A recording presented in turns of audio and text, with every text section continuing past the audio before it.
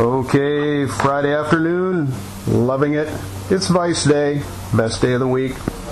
Several stories this week prove that we need to defend our vices from the vice grip of the government's heavy hand. And to help me bite the hand that is whacking us, Ex-Chippendale author and law graduate Greg Raffetto joins me from Mammoth Lakes. How you doing, Greg? Just doing great today. How about you, Joey? Outstanding. Yeah, you told me earlier about your tooth that got yanked yesterday, and now that you're off your Vicodin high, how's it feel? No pain? I'm doing okay. You're tough. You can handle it. Yep. Well, I'm going to battle the pain here with these news stories. I think I got my margarita lined up here. But here's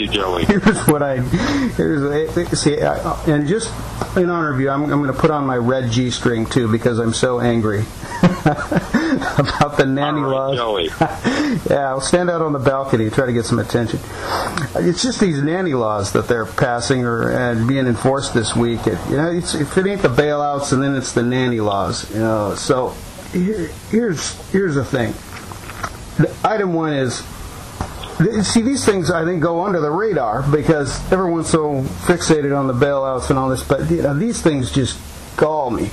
The feds freeze the accounts of online gambling payment processors. So those are shoreside, stateside guys who are just processing payments for these offshore gambling outfits. So the U.S. Attorney Arlo Devlin-Brown writes 5 letters to 5 different banks, including Wells Fargo and Citigrounp, in which he declares the Department of Justice had probable cause that the accounts of a payment processing company, not the actual gambling company, called Allied Systems Incorporated, were being used for, quote, money laundering and illegal gambling offenses, and were subject to be legally seized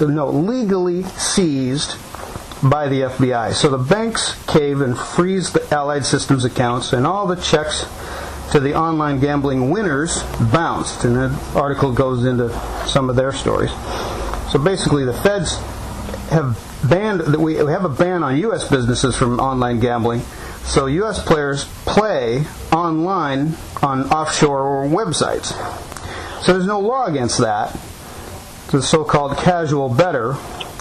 So the feds look at this racketeering law that was made in 1961 called Federal Wire Wager Act, and they use it to say, well, it has to do with, are they facilitating gambling, so therefore we're going to freeze their accounts on charges of racketeering. So my question is, what the hell do the people of the U.S. gain by the Department of Justice preventing transactions which are not illegal? And isn't comforting the banks are so quick to cooperate with the DOJ, even without a warrant for seizure in the case of the Allied Bank in Arizona, and just a letter with allegations in it that can be used to shut the accounts down. So this punk-ass thug Arlo Devlin-Brown can write a fucking letter and scare a little bank in Arizona doing whatever the fuck they want without any judicial authority. So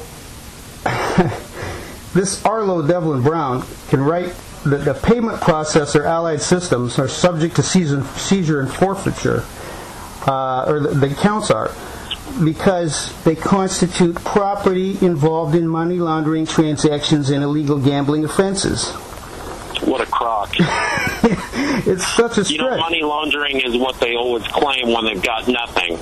Yeah. I mean, money laundering implies wrongdoing in obtaining the funds. If you have not done anything wrong in obtaining the funds, then you're not money laundering.